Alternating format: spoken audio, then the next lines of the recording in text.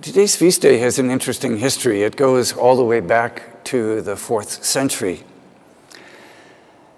A few years ago, I had the opportunity to lead a pilgrimage over to Italy, and we went to Rome, and we were able to go to what's called the Scavi, which are the archaeological ruins underneath St. Peter's Church. And there, they've discovered through their excavations a 1st century cemetery, which actually, with graves of an even earlier cemetery. And there they've discovered what they believe, archaeologists believe, are the remains of St. Peter. I won't go into all of the details there, but one of the things that struck me is that so many of the early Christians wanted to be buried near St. Peter. In fact, there are markings on some of the tombs that indicate just precisely that desire. They wanted to be near Peter because he was this great hero of the church, hero of the early church, honored as the chief of the apostles, the vicar of Christ. In the 4th century, there was a feast day that began to grow up of honoring deceased ones, in some ways kind of like our Feast of All Saints' Day today.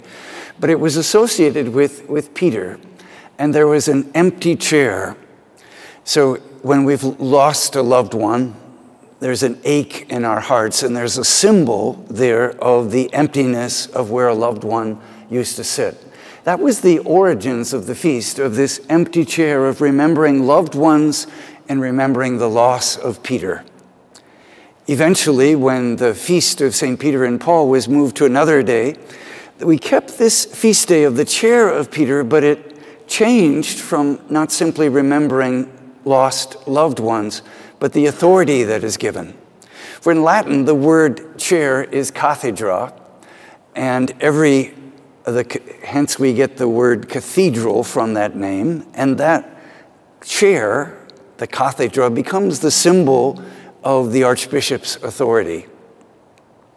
The title that Pope Francis prefers for himself is actually not Pope, which is Italian for Papa, or Father, but the Bishop of Rome. That's the more ancient title for the Pope, is the Bishop of Rome, in communion with all of the other bishops around the world.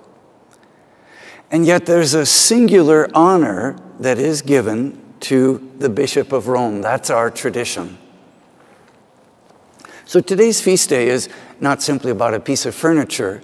It's about that apostolic succession in our belief as Roman Catholics that there's a special dignity, authority that is given to the Holy Father as successor of Peter. I spoke from this pulpit a few weeks ago about Pope Francis's speaking out on the immigration crisis. 6 months ago, 8 months ago, the Pope set up his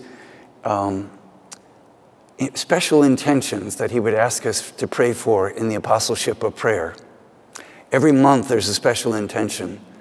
This month, and I find this extremely ironic, the intention that the Pope has asked us to pray for are for immigrants and for the poor and for those who are disenfranchised within their society. With the events of the last month, these issues, which are very contentious within our society, and which divide us as Americans, and which divide us as Catholics, this is the intention that the Pope, many, many months ago, asked us to pray for this month.